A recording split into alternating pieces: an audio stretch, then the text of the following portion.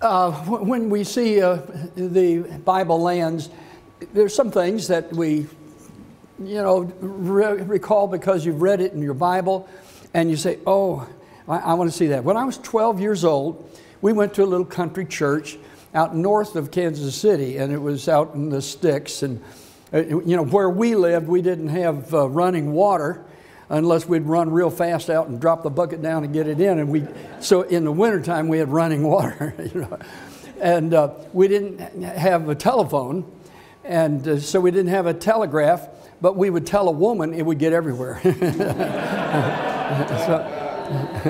I've just lost most of my audience here, I think. But we had a retired mortician who came to our little church, and he had spent 2 months taking a ship over to Haifa and then back, and saw a few sites.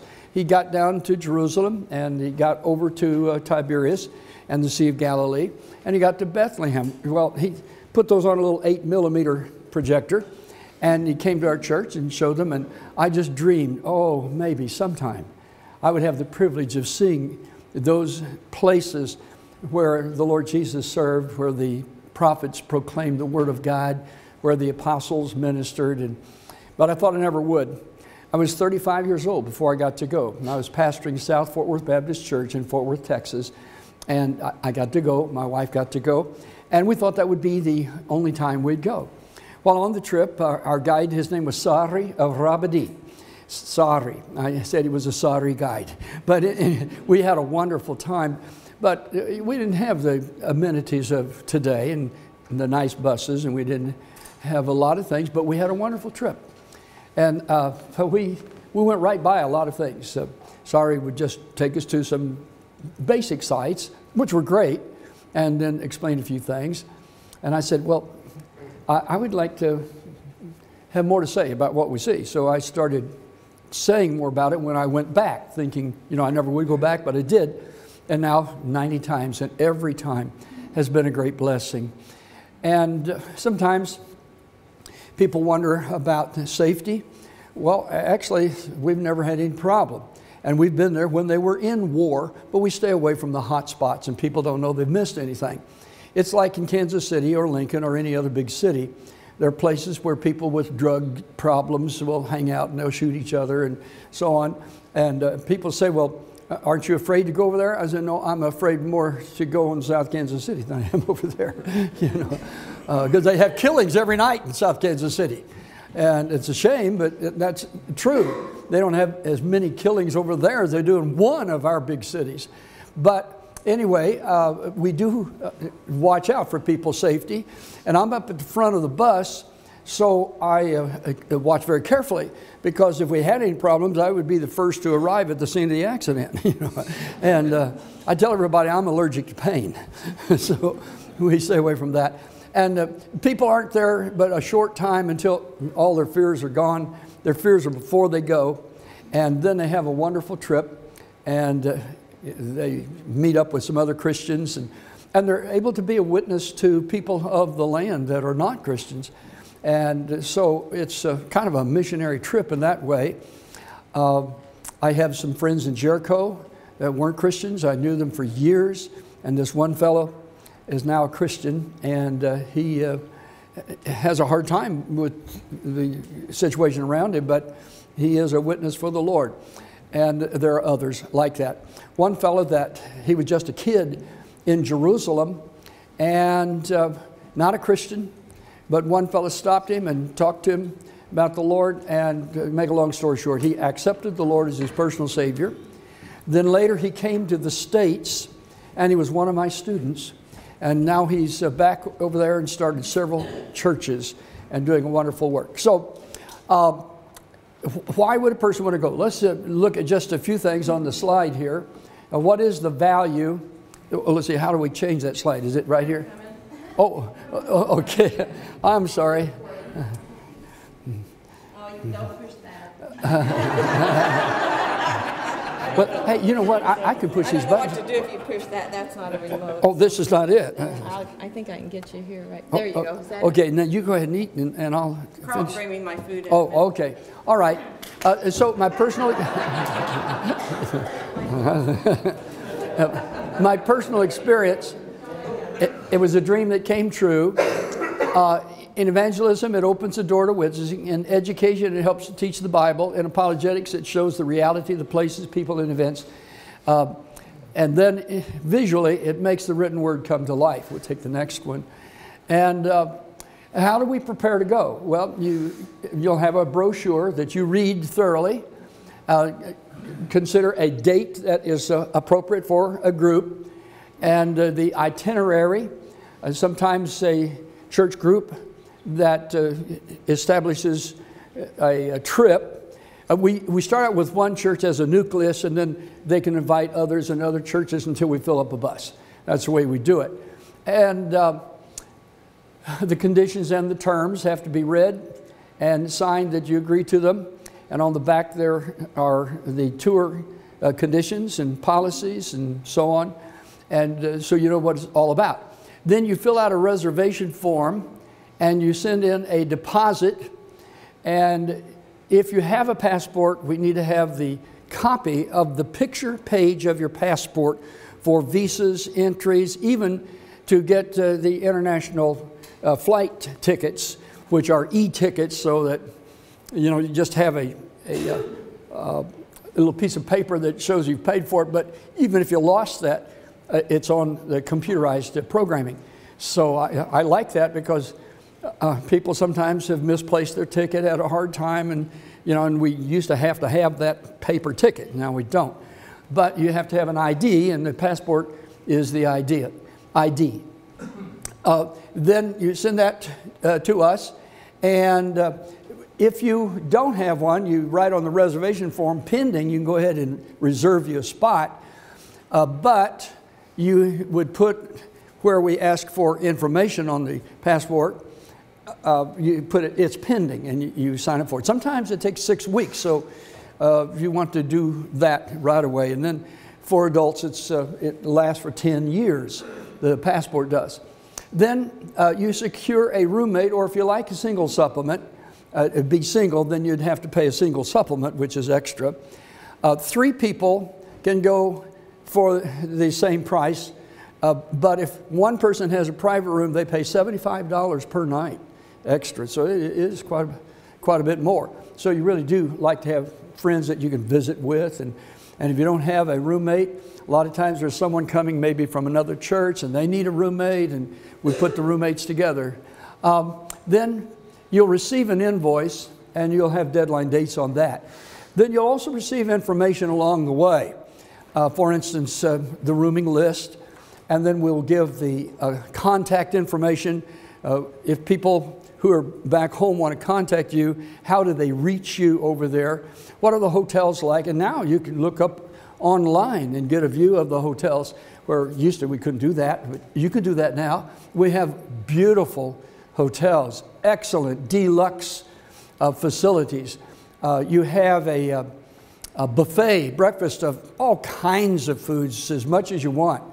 And then the evening meals also back at the hotel is a buffet, all kinds of food, as much as you want. Then during the day, we'll stop somewhere along the trip if you would like to get something light, like a sandwich, what they call a falafel. People say, well, what's a falafel? Well, that's what you eat and you feel awful. No, not really. Not really. It's some of their fast food that's very good. And a shawarma, what the Greeks call a gyro, is what the Arabs and Jewish people call a shawarma. And then you have a schnitzel, which is a German word, of course, and that's a slice of turkey breast, and it is French fried and put in pita bread, and along with lettuce and cabbage and tomatoes, and they line it with sesame seed oil, and kind of a substitute for mayonnaise, or Miracle Whip. And we think that a sandwich just isn't a sandwich without Miracle Whip. It says Sylvester the cat. Anyway, we have food, and it's all supplied in the price except for the lunchtime, and that is whatever you want, bowl of soup or something, or you can take peanut butter and crackers because you're going to have these big meals at the beginning of the day and when we get back after visiting. And so you really don't need much, if anything, but a lot of times people will say, oh, I want a sandwich. Okay, we'll stop there. Then we will usually have, now we've had a lot of international ports before, but most often in the last number of years, we've used Chicago. That works best for people in the Middle West. We've used Atlanta, we've used Detroit, we've used New York a number of times. But it works best for us to go in and out of Chicago. And the tour begins with Chicago, ends with Chicago. So you have to have a domestic flight, or a group often takes a bus. You know, it's not that many hours from here to Chicago, excuse me, on a touring bus. And trains go there. So there are a lot of ways to get there. But the tour starts at Chicago. We used to buy group rates for people from different domestic ports, and we found that actually they could get a better price as an individual through these agencies like Orbitz, Travelog, and different ones than we could get as a group. So we said, okay, you get there on your own. We'll tell you when you need to be there. We'll also tell you when we get back, how long you need to have between arrival, getting your baggage going through customs, and catching your flight home, how long that takes. And we put that all in information sheets along the way. Also, we will give you a packing hints sheet, how to pack, what to take. And we always say pack light. I just had a call yesterday morning, it was yesterday morning, from someone going on this next trip, and they said, I want to take something electrical. And I said, well, then you need a little transformer, because often their current is DC, and we use AC. And in these real nice hotels where we're going to be, sometimes I'll have a little switch, but I don't trust that, just to get you a little transformer. It doesn't cost much. And then the different plugs, different size plugs. And I tell people on the trip, if you plug in something electrical, and it works better than it ever has before in your life, then unplug it. It's going to burn up real quick. So every one of the rooms in our hotels will have a hair dryer, but it's a blow type. So if you want a curler type, like Pastor might need, then you need to have this electrical transformer. And people have telephones, and you can buy a 1 month thing that says you can call from over there back home. You also can get on free Wi-Fi, and if you have, say, an iPad, you can take pictures with that, take great pictures, but also you can, and video, you can get on things like Skype and on Wi-Fi, and you can talk to someone back here at home and see each other. Well, we used to couldn't do that, you know, so that really makes it a nice, handy thing. But anyway, so we leave by a jumbo jet, sometimes 747, sometimes 777, sometimes 760. Those are Boeing, but sometimes the Airbus, like the Airbus 340 or others, they're all very nice.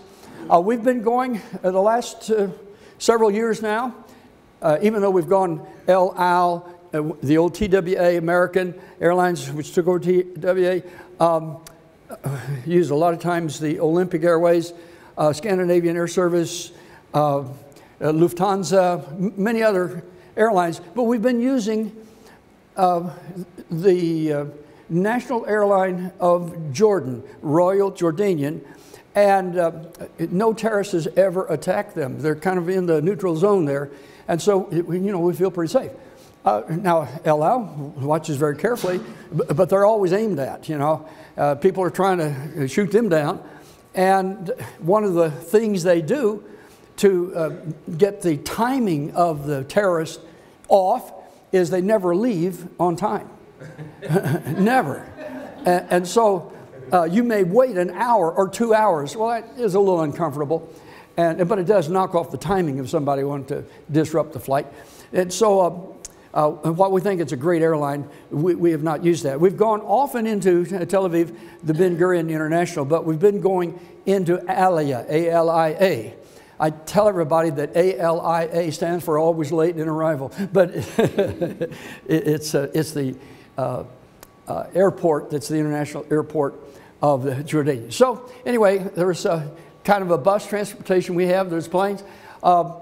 Everybody has a speaker over their head in the bus, and we have microphones up at the front. So we'll talk about where we're going. We'll talk about what you're seeing while we're going, and give a lot of explanation before we ever get there. Then we get off and we go through the site. You see it, we explain it, we relate the history of it. We talk sometimes about the geological circumstances of it. We talk about the political history of it, the people who live there, and the evidence of these things that the Bible describes. We call that apologetic evidence. And it just makes a wonderful experience. So the cost that will be on the brochure will be from Chicago back to Chicago. It will include meet and assist, transfer to the hotel, and there's lectures on the way. And then it will include the hotels, there's several.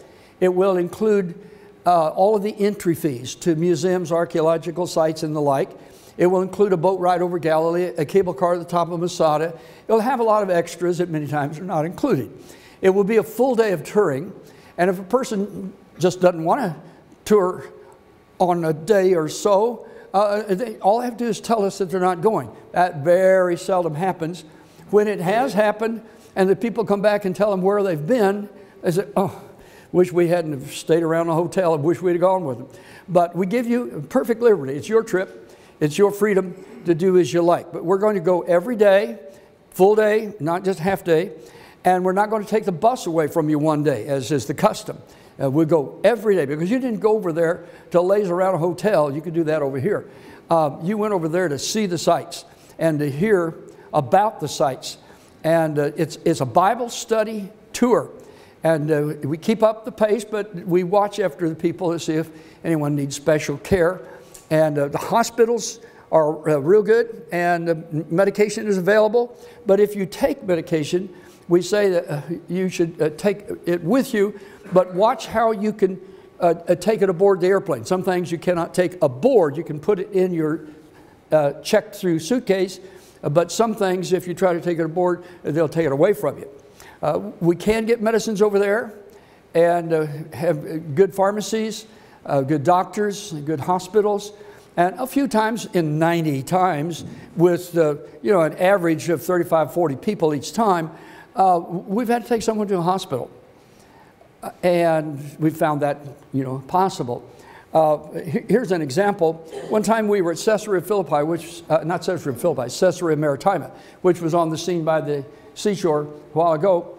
And a lady tripped and fell right into the corner of one of those great big Corinthian capitals of the time of Herod the Great. And, that edge just hair-lipped her. It cut her lip right to the bone. And so I took her to a hospital at Afula. And I knew some of the techniques that they needed to keep it from leaving marks. So I asked the physician what type of method he would use, and I liked that. And back then, they would use a different type of stitch, and also they would pull it out early and then put a collodium on there. And 1 month after we got back, you could just barely see a little red line. 3 months after we got back, we saw that lady, and unless you knew that she had fallen and hair-lipped or something, you couldn't even tell it. Now, you know what the doctor charged me for that? You'll never guess. $50. Wow. For suturing up that. Anymore, they give it to you because everything else is a do-it-yourself type of thing, and they say suit yourself. Well, not really. But then we had one fellow break a leg, and I paid $300 on that, but he had insurance, and they gave it back to me. But for the most part, we've not had any problems. People have not been hurt or minor illnesses only, and we're able to take care of that. So, but anyway, medical detention is available. Sometimes people have to have oxygen. Well, you can't take oxygen on a plane, but the plane, if you notify them, can bring you oxygen on board, and then you can get oxygen waiting for you overseas. Most people don't need that, but if you do, it's available. They have wheelchair assistance in some places. All of the hotels have that, of course. But in some places you'd have to just stay on a bus because it's hard on a wheelchair to go some of those places. One of them would be down in Petra, you know. That would be a little hard, unless you got the chariot like some of them got. You saw that? The chariot, as we call it. And, okay, so all of those things are included in the trip. And you want to take cameras and take pictures, and of course with the digital you can take it so much better than where we used to have all these rolls of film, you know, and then you bring them back and have them. You can tell right off if you got a good picture with the digital, and I really like that. That's great. You want to have your Bible, you want to have some notepads and take down notes as we go along. We also have what we call a tour guide is available. A person wants it where we've written out a lot of things. Now, one of the things you want to know is how much does it cost? Well, each trip is a little bit different. But as I heard you talking, I think probably next March would be ideal for you. Or May, okay, May. May's just a little bit higher, but about $2,800 base price. Then they're going to charge a tipping pool fee of about $70. And then there's going to be a we cross international borders twice. The combined total of that is about $70 to $75. The visa into Jordan is $20. It doesn't cost anything for a visa into Israel for an American passport carrier. Okay, that's $20 into Jordan, and you get a double entry because we leave and come back, and so they will stamp that a double entry. What am I missing here? Oh yes, they've given us in recent years. The airlines have given what we call a surcharge for fuel, and they've put that together with the security fees and tax. Well, I can remember when you didn't have to pay any security fees and tax. Then I can remember when it was $7. Then it went up to $13, and then now it's up to $500. So you'll be paying about $3,500, but our trips are $1,000 or more less than the going rate, and we see more, but it is a costly thing. So you got to be thinking about $35 a person. $3,500 a person. Yes, from Chicago back to Chicago. Oh well, $3,500 I was including on getting to Chicago and back on some of the trips. And some of the trips it cost $3,500 from Chicago back to Chicago. What? How many days, she asked? Oh, how many days? Those two trips are 11 days. The trip here in December, January is 14 days. And so I like to go at least 11. And then it's nice to go just a few more. I can show you a lot more things. But we try to get a lot done even in 11 days. What's the time difference? The what? What's the time difference? 8 hours. Yes. So, for instance, if we leave here from Chicago at about 9:30 in the evening, we get over there about 5:30 p.m., and you've lost a day. But coming back, we arrive back the same day we left. You know, it's like the time change here. One time, a person was boarding a flight in New York, and he said, "When does it leave?" Okay, they told him. And then it was going into Los Angeles. And when does it arrive? And they told him it was only 5 minutes. Oh, he said, I don't think I want to get aboard that plane. He said, but tell me where to look when he takes off. I want to see him take off. But it was the time difference, see. So, for instance, over there, we might leave the airport at around 10:30 a.m. and we get back here around 4:30 p.m. You know, just... Flight straight from Chicago to Haifa? No. If it went into Tel Aviv, it would be at Tel Aviv. They don't fly us into Haifa. But this is a flight even farther. This goes into Amman, Jordan, and we go by bus across the Jordan into Israel and change buses. And then we go from Dan to Beersheba, from the Mediterranean to the Jordan, and then we go from the Yarmouk in the north, that's the northern border of the Hashemite Kingdom of Jordan, and going down to and including Petra. And from the desert on over to the Jordan. And some of the places you'll see in, and I'll come to this question, some of the places you'll see in Jordan will include Mount Nebo, where Moses, Madaba, where they had war, Heshbon, where Sihon, the king of the Amorites, lived, and down to Petra, of course, and past the site where John the Baptist was imprisoned at Makawar, or Machaerus as we call it, and then on up north to the Jabbok River where Jacob's name was changed to Israel, and then on to Jerash, one of the great Decapolis cities, and on to Amkes, a Decapolis city, often into a Crusader fortress built by Izz-ad-Din in the time of 12th century, 1100s AD. That is at Ajlun, and overlooking the valley where Absalom's hair was caught to go to the tree and so on. Anyway, we see all those sites.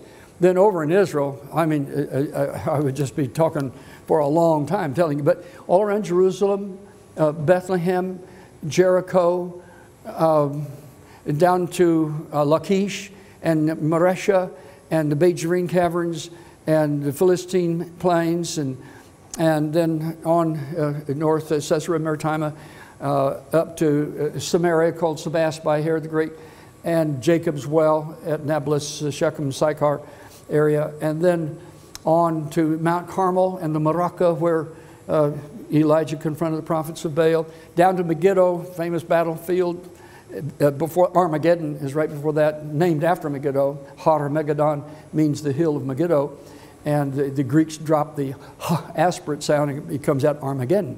Har Megiddon though. And then to Beit Sha'arim, where the Sanhedrin fled after Hadrian's put down of the Bar Kokhba revolt. And that's a catacomb of tombs. It's a great sight to see.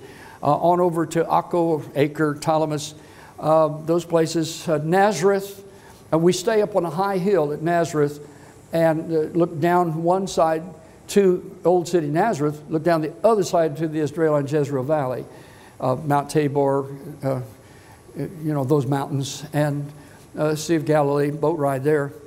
Capernaum, Bethsaida, Chorazin, Hatzor, Hazor, and we point out the territories, the territorial grants. What were the borders of the 12 tribal grants, and where did the Levitical cities and the cities of refuge, where were they? We point those out, go right by them, sometimes visit them. Then Tel Dan, which was on the depiction here, and the headwaters of the Jordan at the Ayun and the Heshbani and the Eldanim and at the Banyas, Caesarea Maritima and Caesarea Philippi up there. And then we go up the slopes of Mount Hermon. We see the Nimrod fortress, and we go right to the edge of the current border of Syria and Israel. And we stop, and you can look across and see Damascus in the distance. Last time we were there was in June. And when we looked across, we saw them blowing up things and all the smoke way over there. But we were 40 miles away, safely away. And so you see a lot. So you relate to the Old Testament territorial grants and the cities of refuge. But then we also show the border lines and the divisions for the New Testament political divisions, which are different. And one of the great sites is Sepphoris, which has some of the best mosaics and pictures of the ancient world in history. That was by Gabinius of the Romans. It was made into the capital city of the new territory of Galilee. And so Herod Antipas, he first started reigning from there, then moved down to Tiberias. But a lot of things you see. Now, some questions, so I don't just do all the talking here. Yes? Oh, I didn't show any of the slides. But let me answer this, and then we'll real quickly show these slides. Yes? It sounds like the weather could be just about anything. What's the comparable latitude? Oh, yeah, okay. The comparable latitude gives you a good attitude because it's with Florida. And the only reason that they have any cold weather or snow is if a front comes through, which is rare, and if you're up in the mountains. Well, at Jerusalem, we're in the mountains. And you're in the mountains going to Petra. And so we've even seen snow. But it's not all that. That explains the bananas. That explains what? That explains the bananas. Oh yes, right. The tropical and semi-tropical area for bonanzas, they grow all kinds of fruit and vegetables and nut meats, you know, pistachios, pecans, all kinds, almonds, and then, you know, like you said, bananas and oranges and pomelos and grapefruit. I mean, it's all year long, because the growing season varies depending on where they are. At Jericho, you have the best tasting fruit in all the world. We always stop there, and everybody gets real fruity. Some don't have to go very far. Okay, now let's see some slides here. This is, it's called the treasury, the El Khazanah, but it never was a treasury. That was a misnomer. It actually was the burial parlor for Aretas IV, who is mentioned in 2 Corinthians chapter 11, verses 30 through 33. But they called it El Khazanah. It's a Nabatean. And when we're there, we explain the Nabatean art, where the Nabateans came from. They're related to Esau's descending line. And you have the neoclassical facade here and the Corinthian capitals here, but you have a stepped gable up there with a round piece with the blind arcades and carvings in that and an urn on top. They started carving from the top. You can see where they had their scaffolding in here, and they went from the top and went down to the bottom, and that's carved out of rock, carved right out of rock, all of that. But there's not much inside. There's 3 rooms inside, and they're very plain because that's where they just had a burial site for King Aretas IV. And that's at Petra. That's at Petra, yes. And is he still there? I mean, Oh, yeah, all of these things. The body? No. Grave robbers, no doubt, soon after they were buried, they went at night and took all the gold and other things. Up in Jerusalem, on the second hill south of the city of Jerusalem itself, there was a cave, which was a burial site, a catacomb tomb site. Well, the grave robbers had gotten in and stolen everything, but one arm, as an earthquake had happened, it closed it off. And so they used the periscope camera and drilled down and put the camera and took pictures to see if there's anything of value in that one arm that had been closed off. They didn't know how soon it was closed off. Maybe it was closed off after the grave robbers had gotten in. But sure enough, everything was there. And one of the great finds that they found in there was an ossuary. Ossuary is a bone box. It's carved out of stone with a top on it. And they would let the bodies lie on the kokavim or the loculus for 2 and no more than 7 years. And then when the flesh had rotted off, they take the bones, put them together, and put them in a bone box and identify whose bones they were. And then they could use that shelf for another body of the descending line of that family. Well, one of the great finds in that place that I mentioned here, where an earthquake had cut it off and they dug in, was the bone box of Caiaphas, the very priest who judged Jesus. That was a priestly tomb site. And so people, when they went to the museum to see that, they'd want to pick up, you're not supposed to do that, not supposed to touch those lids. And they'd pick up that lid, but they didn't find anything in there because they took the bones out. So no bones about it, they're not there. Okay, did I answer your question? Okay, we can go. Yeah, here's Jerash and some of the column streets there. All of the Roman cities had a Cardo, Main Street Cardo from Cardia Heart, and a north and south street. And then they had decumanus streets, decumani, that would intersect. And this is one of the great cities to show that. They also had here a very large city, but only half of it is excavated. We can show you on through the city on the other side where the walls were, and the city that's there kept them from digging under those houses. But then where they've dug is really great. And the most well-preserved and beautiful, wonderful Roman forum in the world is the Oval Forum at Jerash. And so we take people through there. Different kinds of columns and the different types of capitals. You have the fluted big kind of a capital they call Doric, and that's like what they had at Athens, for instance, on the Acropolis. And then you have the kind of petite with a flat top and a scroll on either side, and we call that Ionic. And then they have the big fluted type with the acanthus leaves carved into it, and that's the Corinthian style. And that's the style that Herod the Great liked best. He really had a penchant for that. All right, other questions? Next site, that's also at Bethshan. Right here in the foreground, that's a great big stone, which was the stone lintel for the main entry of the city. And they call it Scythopolis because the Scythians were brought in to serve the Romans, and then they didn't want to go home. It was such a nice place. They stayed there. They call it Scythopolis. Polis is word city is Scytho from Scythian, so Scythopolis. And in the New Testament, it mentions Scythopolis. This is the one city on the west side of the Jordan that was one of the Decapolis cities, started by Alexander the Great, then by the Romans, and used for military and also for trade purposes. 10 cities, Decapolis. And the background, that big mound, that is the old Bethshan. And now they call the whole city around that Bethshan, which is the Old Testament name. It was on this site up at the top where you see that little structure up there. That's a big temple, and that was to the female consort of Baal, Astarte. And it was on the walls of that temple that the bodies of Saul and his son Jonathan, who were slain on nearby Mount Gilboa, were taken and strung up. Okay, another one here quickly. Okay, this is the Belvoir Fortress in Fosse. Originally, that was called Kokham HaYardim, which means the beautiful view of the Jordan, the star of Jordan, Kokham, star of the Jordan.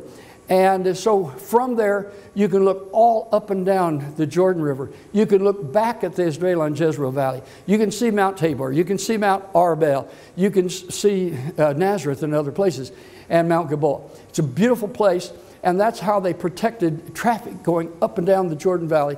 And they took those old stones in the 12th century, 1100s, and built it by the French Crusaders. And then what's down before us is a big fosse. That's a dry moat. It's like my humor. It's dry humor. They didn't have enough water up there to fill that moat. So they made a big ditch. And then they put lions in there. So if you ever dropped in, you'd drop in for lunch. You know, and the lions would get fed up with you. There's a lot of things to tell about that site. We won't. Let's now here on the Sea of Galilee. Are you on there? The Yeah. Jordan? I missed the Jordan. Oh, there's the Jordan River. Isn't that beautiful? This is the river right down here. Some flowers up in the foreground. And that's real close to where your pastor had baptisms when he was over there. And now the Sea of Galilee. We're in one ship. Of course, we're not in that one, and we're not walking on the water here. But we take some bread with us and throw it up, and these birds come along and catch it right in midair, these seagulls. And these seagulls, they're a beautiful bird. They're white, and then a black head with a bright orange yellow beak. And then they put mascara, or is it mascara? Okay, mascara. They put mascara around their eyes. Okay, we'll go quickly. Okay, Nazareth, the Church of St. Gabriel. Next. This is Capernaum, beautiful city. Where that synagogue is in the background, that's a synagogue. It was built later. but it was built right over the dark basalt stone type of structure that was there in Jesus' day. And the ruler of that synagogue was Jairus. Jesus healed his daughter. Okay, we'll go. Here's the Megiddo Valley. And that big mountain in the background, it doesn't look big because of its shape. It looks like it's kind of lazing on the job, loafing on the job. It looks like a loaf, loafing on the job. But it is very high. You got it. Okay, good. Good. I put a little leaven in that one. Okay. And Nazareth is up to the left, the very far left side is where Nazareth is located. Then we're standing, by the way, on Megiddo. And right before us is the place where Armageddon battle will begin. Okay, we go. Here's a Megiddo altar. Right beneath the words Megiddo altar is the largest of the pagan altars ever found in Israel. It's very large. It was once smooth, of course, and now it's only the hard rock that was underneath the plastering that they had. This is in what's called the Chicago Dig, paid for by John D. Rockefeller's money. And James H. Breasted was the one that gave to the world the name, the Fertile Crescent. And he had people go from the University of Chicago over there to do this dig. All right, we'll go. Here's Caesarea on the seacoast, therefore it's called Caesarea Maritima. And for many years, all of this was covered, and this was a big wheat field. We could see things down there, we could see things back behind us, but we couldn't see this. And then when they excavated this, they found the governor's palace, which is, I'm standing in the governor's palace, and then they found this great big hippodrome. Hippo means horse, and it was a place where they raced horses and where they raced people, where they had wrestling matches, boxing matches, javelin throws, and other things. And they had a lot of athletic events. Every 5th year, they would have an athletic event either here or in Samaria's big hippodrome, because Herod the Great invited all of the governors and the people of different territories around the Mediterranean to come and have this big event every 5th year. And the person who won first in each thing got a gold medallion. Those who won second got a silver medallion. Those who got a third, a bronze medallion. Reminds us a lot of the revived Olympics of our modern day. So we'll go on beyond that. Here is in Jerusalem. Now, this is a painting on the wall. But here are some of the columns, like are there painted, of the Cardo Street in the Byzantine Jerusalem times. And they noticed that there had to be a Cardo Street somewhere in Jerusalem because of the Madaba map in mosaic on the floor of the St. Peter's Church in Madaba. And so then when they, in the 67 Six-Day War, the Jews were able to go back into the Jewish quarter, and it was all in terrible ruin. And so they gave them a few years to first excavate before they would start rebuilding, and they found the Cardo Street. And so this depiction shows the extension of what the Cardo would have looked like, a street of the Byzantine era. Okay, next one. This is inside the Damascus Gate. Next picture is down in Bethlehem, and this is a statue of Jerome, who translated the Latin Vulgate in the same cave where Jesus had been born, but farther into it. And I like to take people down into that cave. Okay, now here's a great cave. In fact, there are a series of them called the bell-shaped caverns of Beit Jivrin. And the reason this spot right here is, to me, a sacred spot is that when the Muslim took over after the Battle of the Yarmouk in 636 AD, and by 638 AD they took over Jerusalem, they were killing Christians. And the Christians fled, and they had their worship service in this cave, and they left the markings on the walls. And the Muslim found them and slaughtered them there. And these people would rather die than deny. I would only hope that we might be the same. And so that's a sacred spot. It's real close to Maresha, where Micah the prophet came from. So we talk about Micah and his book in the Bible, his prophecies and so on. But the Beit Jivrin caverns, and when I'm there I tell people how they were developed and made and why they were made. Okay, we'll go on. Here's going up to Masada cable car. Here is in Gedi, walking way back up, and there are 3 different waterfalls, and this is the second, and there's one before this, third one, and I think that picture was taken of me there just in May. But anyway, Qumran, this is a very important place. This is where they copied the scriptures the Dead Sea Scrolls, you know, they hid them in the caves. And now so much more. You have to decide, and then the earliest the best, because many wait till it's too late. So start the process, takes time. Enjoy, savor every moment. Learn, related to the Bible, share, be a channel of blessing. Do I have another slide? That might be it. That's it. Okay, any other questions? When's the best time to go? Well, there are different best times. The best time for weather, in my estimate, is in October. However, you'll have great weather at any time of the year. The reason more people go December, January, at the end of the time, is they can get off work. And farming, you know, at that time, you're not farming in the snow over here. And people can get off work. It's after Christmas, so people enjoy Christmas with their families. And they get over there. But once in a while, we'll have some cool days. So I tell them, take a jacket. And, but it doesn't last. We'll still have to have the air conditioning on in the bus on a lot of the trip, and especially when we go down to the Dead Sea or go over to Tiberias, because Tiberias is 700 feet below sea level, and down at the Dead Sea, it's the lowest spot on earth. You really get that low down feeling there. It's 1,300 feet below sea level, and actually it's lower than that because it keeps going down. I've seen it go down 200 feet, but they still tell us to give the figure of 1,300. It's really 1,500 feet. And then the Arabah Valley, that's at the south, going through the Vale of Siddim and on to the Red Sea at Aqaba and also Eilat.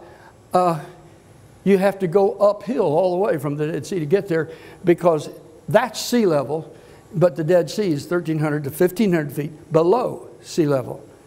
And so it's like some of my students. I tell them in my classes, I said, you need some scuba diving gear. And they say, why? I said, because you've gone below sea level. Okay. Yeah, yes? Why did they build churches, etc., over The holy sites? yeah. Well, in 325 AD, Queen Helena became a Christian, and the Romans had been persecuting Christians. She got her son, who had become now the emperor, to stop, you know, in 313 AD, Galerius and also Constantine met at Milan. They call it Milano, Italy, in the Po Valley. And they decided no longer to persecute Christians. And so Queen Helena says, okay, you're not persecuting. Why don't you let us commemorate? And so she got them talked into sending her over and finding with guides important places and building a church to commemorate it. Well, to us, we'd like to see it in situ or like it was. And many of these places, yes, we see it like it was. But in some cases, it's probably true they preserved the site by building a church over it. Yes, I would like to see it without a church over it. We'd like to see churches there, but we'd like to see gospel preaching churches, and we'd like to see the money not spent for a monument, but spent to house a true Christian group. And so we have to put up with that. Dome of the Rock, do you go to that? The Dome of the Rock, Haram al-Sharif, here lately they've been keeping us from up there, but we look across from just up above and look to it. And that's where the temple once stood. And when I can get up there, I can show people what's called the asymmetrical stone of Solomon that helps us to know exactly where the temple had to be placed. And, but that's a Muslim mosque. It was, Omar was the caliph when they started that in 725 AD. And then his son was under the administration that finished it. It's been rebuilt, restructured many times. But that was, when it was built, considered the second most holy site of the Muslim besides, you know, Mecca. And now it's the third.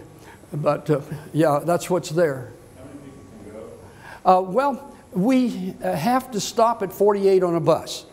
Now, I have another church that's going along with us in December. And so we've overpopulated the one bus. So I told them, okay, you go on your bus, I'll get you a good guide, but we're not going to go to the same sites at the same time so that everybody gets to see up close what's happened there. So that's the way we work it now, is as if we have two different groups, but we go on the same flight, we stay in the same hotels, We have the same food morning and evening, and we'll visit the same sites, but not at the same time. And so I've got 65 going here in December. Well, we only have 25 on one bus and the rest on another bus. And I'll only be on one bus, but I have a great guide and a good Bible scholar helping in the Bible lectures on the other bus. And so that's the way we've done it. So it's first come, first serve. Okay, thanks for the question. So like on May, did I send you a brochure on the May trip? I don't think so. Okay, I'll send by email a brochure of the May trip, and you can, you know, print off a few copies and let people look it over, and you can adjust it, you know. Yes. Do we have exact dates of Yes. departure and return dates? Yes, yes, I do have it scheduled. March the 13th through the 23rd, and then in May it is the 20th through June the 5th. 20th of May through June the 5th. We have to decide, right? You don't have to decide today, but you do have to make your own decision as a group, yes. Yes. I'll get a notepad. And Oh, okay. I'll have everybody write your name and like an email address, and I'll forward what he emails. Yeah, email has become so nice to get quick information out. So, does anybody not have email here? Anybody? You don't have? Okay, then you would check with the pastor or pastor's wife, and they would have email information. And okay, thanks. Any other questions? You know, it's been a real blessing to be here with you. I think there's a question back here and one up here. And thank you for the invitation. And brother, you were first back here. Is that second trip, is that May trip, is that longer? No, it's the same time, 11 days, as the one in March, and they count every day as a day. So it looks to us like 10, but it's 11. How many hours a day are you walking? Oh, okay. Without sitting? Because maybe a guy should really get to walking and get Oh, yeah, you do want to do a lot of practice on walking. We have, well, we'll leave at about 7 o'clock in the morning. We get you up at 5:30. We have breakfast at 6:30, or 6:15, I'm sorry. And then we leave at 7. And then in the wintertime, we have to come back by 4:30. In the summertime, March and May, we don't have to come back until 5:30. But whenever the sun starts going down, they close all the sites, so we have to get back. Now, we do a lot of walking in Petra, unless you get that chariot, and that costs extra. We do a lot of walking in Jerusalem, but there are places where you can stop and sit down and rest. And sometimes if a person is tired, we say, okay, sit here and wait, we'll come back for you. And so, you know, we try to accommodate a person's needs. Question? Keeping up with Dr. Jim is a trick. just figuring how to keep up with him. That's a trick. So you needed time, and do you need? Okay. Whenever the group decides, then you need to start the deposits coming in because it's first come, first served. And then the final payments, the deposit comes off of that, but the final payments are due 90 days ahead of the trip. How much is the deposit? Deposit, I think, is $400 a person. Yeah. Right. Can I ask a question? Yes. Are you going next year too? Lord willing, and the creeks don't rise. Yes. In fact, I have some people that have already had me plan ahead for a December of 2015, January 2016. Yes. So as long as the Lord allows me, as long as I have health and opportunity, it's such a wonderful way to teach the Bible. And people come back revived, fired up to serve God, you know. And so now the Lord gave that as a ministry to me. I intend to keep it up. Was there another question? Wow, you've been a great audience. I know I've gone on and on and on, but, you know, I am a preacher.